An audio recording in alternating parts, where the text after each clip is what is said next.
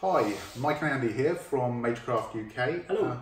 We thought we'd show you the three ranges of rods that we're now bringing in for trout fishing in the UK.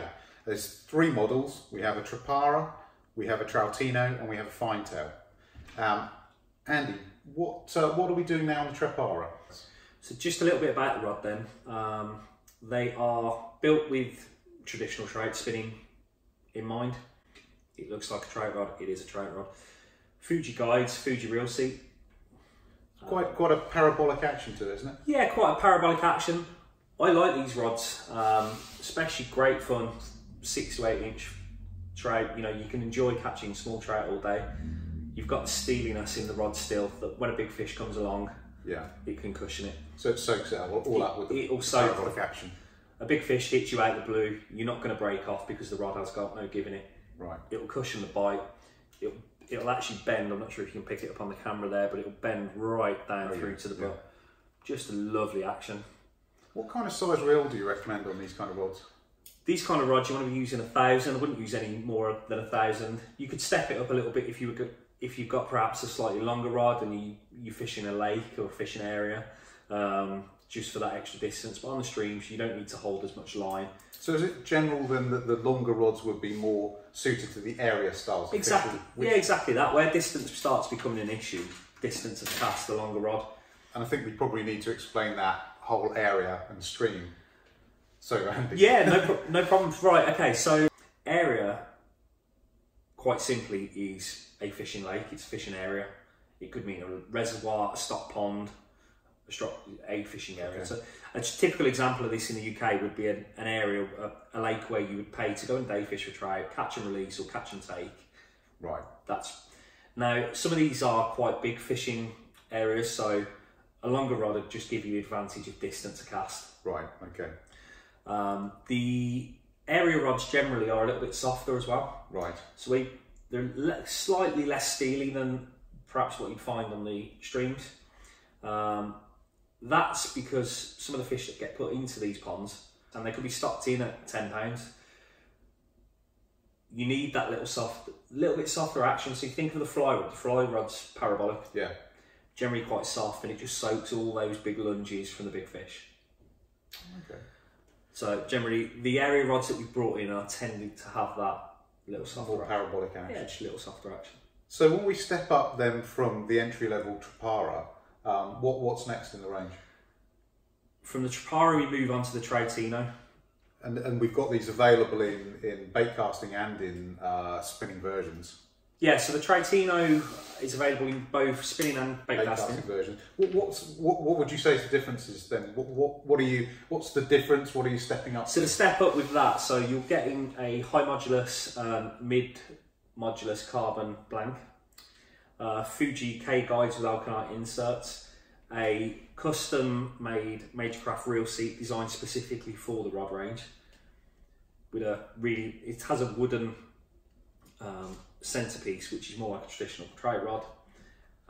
And these ones here are specifically designed for bait casters, and you'd use them with BFS? Yeah, so the bait casting range that we brought in it lends itself to the BFS community for the bait finesse guys. You can sit your Shimano Aldebrands on there, your own reels, and a lot of the guys we're speaking to, a lot of the customers that we have been looking for rods to take on the streams. They want to get weighed in, they want to get what Jason, one of our pro staff, calls bush bashing, where you get into the stream and you're flicking tight into structure. You don't want a long rod, so we've bought a lot of smaller models in. Yeah, we've got the, in the bait version, I believe, we've got the 3.8 and the 4.10. And I think there's also a slightly heavier upgraded model, the L model as well, isn't there? Yeah. Yeah, so we've got the UL and the L, casting up to 10 gram in the L. But they'll, you can load up and cast a 1 gram jig with that, no problem, on a 1 pack. Yeah, a 1 gram spoon. Actually, that's a good question. I mean, what kind of lures are we looking to cast with this? Would it be, is it general? Is it everything you've got in your LRF box or UL box? They're all round rods. You can use your cranks with them, your spinners, your jig heads, whatever takes you fancy. Yeah, pretty much everything really. Okay, so if we step up again to the sort of like the top end rod, this is the Finetail. We're keeping those again in the bait versions and the spinning versions. Let's have a little look at that. What's the difference there then, Andy? The Finetail is the premier rod in the range. It comes with Fuji K guides with SIC inserts. It's got another custom made reel seat, so designed by Magecraft. It's a wooden reel seat, high grade cork. We have a high modulus carbon blank with a cross weave, so it's like the cross force. It's got the carbon tape reinforcing the butt of the rod. Strengthens the rod, yeah. And this looks very different than the area model, doesn't it? Yeah, so what I'm holding here is we have two models. We have the one which I'm holding here, which is the stream stage, and we also have the area stage. So the area stage carries a different look. And we're also carrying the bait casting area version as well, aren't we? Yes, the bait casting version of the area rod has been very, very popular so far. This really lends itself to the BFS techniques. It's got that part cork, part EVA look. Yeah, so it's less of a traditional look really. You've got cork at the rear, you've got the carbon at the front with a red embellishment. Looks really good, especially with some of these Aldebaran reels and sort of the pimped up reels the guys use these days. This is a really good looking rod. Yeah, absolutely.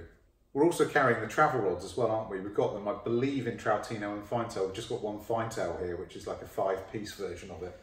Yes. It's quite amusing this actually, because if you were to show that to most people, they wouldn't guess what was in there. No, probably more likely to be my wife's hair straightening. Makeup collection, something like that. So, the idea behind what they class as the pack rods, the travel rods, is if you're out hiking, if you're going up Snowdonia or some of the Scottish lochs on walks, you can buy a little pack rod which you can sit in I'm not sure what they call them, the stick holders in the rucksacks. Yeah. That will slot into there, it won't take up much room, very light. So handy. But as you can see here, you end up with a very, very high-end trout spinning rod. This is also good for the commuters, so those that are perhaps using public transport to get to the fishing spots, fishing around London, working in and around London.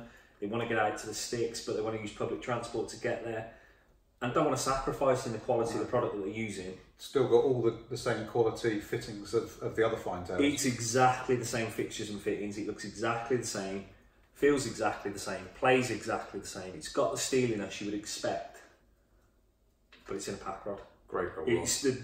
I haven't seen anything of this quality available in the UK. This is very special. Well, thanks very much for watching, guys. Hopefully we've been able to answer a few of the questions that you've had and to show you the range that we have now currently in stock in the UK. These are all available to order through any of our stockists, and also even if we haven't got it in the UK, it can be ordered for you. You can get in touch with Andy via social media. Yeah, if you've got any questions at all, if there's any other rods that you want specific information about, or perhaps you want some tips, you're looking to get into trout fishing for the first time, you're not sure what reel to pair with what rod, or what rod to choose for your own fishing environment, hit myself up. We've got Jason Vorster, who's very, very knowledgeable, he specialises in bait finesse. We've got Brian up in Scotland who fishes the lochs, fishes bigger waters for trout and sea trout. Drop us a message on our social media channels, our Instagram, our Facebook. Don't forget to subscribe, drop a comment in the box below, and we'll get back to you. Okay guys, thanks for watching.